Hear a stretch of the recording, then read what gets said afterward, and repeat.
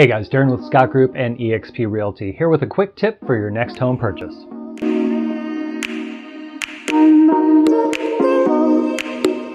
Hey guys, here's the quick tip. Number one, on your next home purchase, make sure you get the home inspection. They do a great overall view of the home, but secondly, if the home has a chimney, get that inspected as well. Most people forget to have the chimney inspected. They're made of brick and mortar typically, and if they're dirty, it's hard to tell if there's any issues.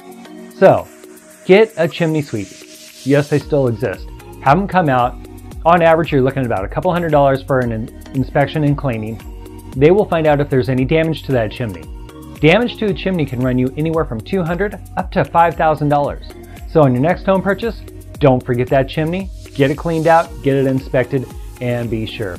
Anyways, guys, thanks again. Hope to see you soon.